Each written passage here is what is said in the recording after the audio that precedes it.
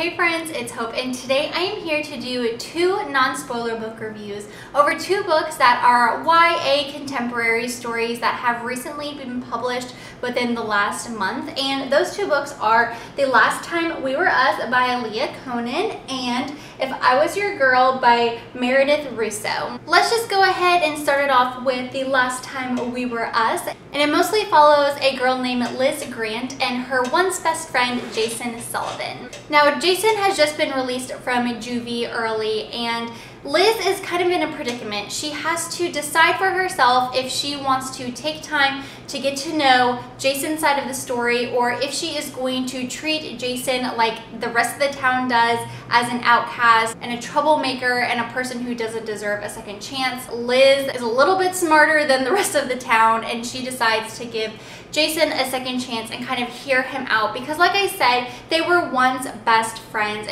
Now, through this book, I was cringing multiple times when the mother and the sister of Liz kind of came into play. Their dialogue was so close-minded, judgmental, rude, and I just could not handle how hateful and mean they were to Jason and kind of his storyline. It was really tough to read their characters because, like I said, I was cringing, but it made me appreciate Liz's character so much more because she was the complete opposite. She was very open-minded and understanding. She was empathetic, but she also played a very level-headed role and a very responsible role. And the times that she was irresponsible and a little bit risk-taking was the times that she really wanted to make a statement against her thoughts and feelings about everyone else not wanting to give Jason a second chance. What I loved most about her character is the thing that she taught the reader, that it's okay to care about what other people think of you,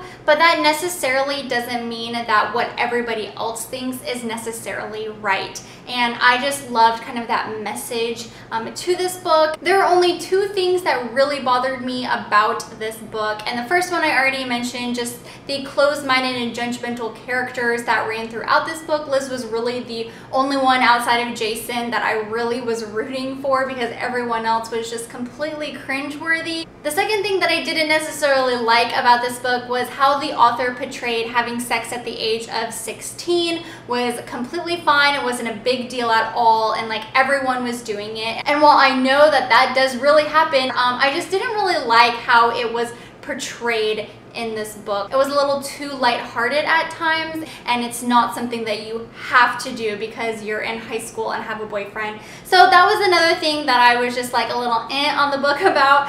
But overall, I really did enjoy it. I thought it was a really cute YA contemporary book, and like I said, I loved kind of like the message that came from this novel. I will say though that this book actually did address kind of the consequences and negative things that can happen from underage drinking and doing reckless things. So I do applaud the author for finally giving us some of that, but until that point, it was a little bit lighthearted. I ended up rating it a 3.5 out of 5 stars. The last book I want to talk to you guys about is If I Was Your Girl, and it follows Amanda Hardy as she has just moved to a new town to live with her father after some really traumatic and hateful and really unfortunate things happened back in her hometown. She is looking for a new start, and the reason why she moved to a new town and to get away from kind of like all the hate and negativity back at home is the fact that she is a transgender woman. She recently went through this transition, and so everything is pretty new to her, and she is just really wanting to find a good friend group and a great support system to really love her for who she is and not jump to hating her and judging her. Of course, as she starts to spend more time with a character named Grant, she realizes that while she is getting so much closer to him and they are finding out more and more about each other, she feels that she needs to share the reason why she moved to this town with Grant. There were a few things that I really loved about this book, and there were a few things that I didn't like too much, but let's just go ahead and start with the positives. Something that I really did enjoy about this book was how diverse it was. It didn't feel like any other book that I've ever read, and I truly did appreciate that. I also loved how genuine and honest this story story felt. And I think it was because our author has actually been through the process herself. She's kind of been in Amanda Hardy's shoes. I think that she took her experience and thoughts and kind of situations that she had personally been in and woven that in with the story. And I think that is why it felt so genuine and honest. It didn't feel like something that was forced or really made up, and I really appreciated that as well. There were two main things that I didn't care for about this book, and one of those things was kind of how it was written. It wasn't written poorly, but how I would describe it is it felt really choppy and it didn't flow very well from chapter to chapter. I felt like the author had a wonderful opportunity to really explore the depths of emotions that kind of come through Amanda's journey, but everything was pretty short, and like I said, it was pretty choppy. At the beginning of the book, for instance, we see her go to her first football game at this new school with her new friends, and instead of really diving into the uncertainty of all of it and wondering what people think if they find out her secret, it was just like, I went to a football game, I went to the restroom, I sat in the bleachers for a few minutes, and then the game ended and I went home.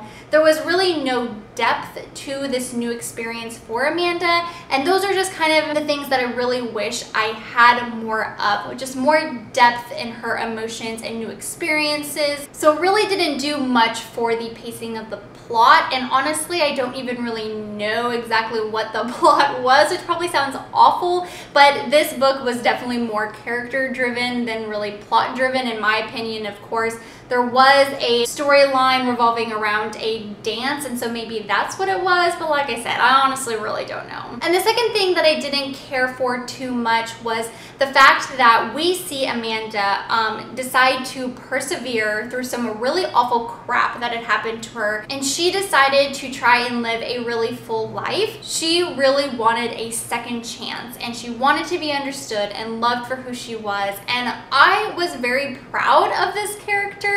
I felt like that was very brave of her to persevere through all of the adversity that she had been dealing with in previous years. But our character didn't really feel brave until the moment that she decided to smoke pot. And I just remember reading that in the book, and I was just shaking my head, and I was so disappointed because, like I said, Amanda decided to do a lot of brave things to really persevere and to become her own person and to really shut out all the haters. But it wasn't until the moment that she decided to smoke pot to where she felt brave. So yeah, the illegal drug use and the underage drinking with zero consequences to it all just really kind of annoyed me half to death, and it really put more of like a negative reading experience for me on this book. I ended up rating the book a 3 out of 5 stars. I do think though, if you are looking for a YA book with a lot of diversity and a book that feels genuine and honest, this is one to definitely consider reading. Alright friends, well that does it for this non-spoiler book review over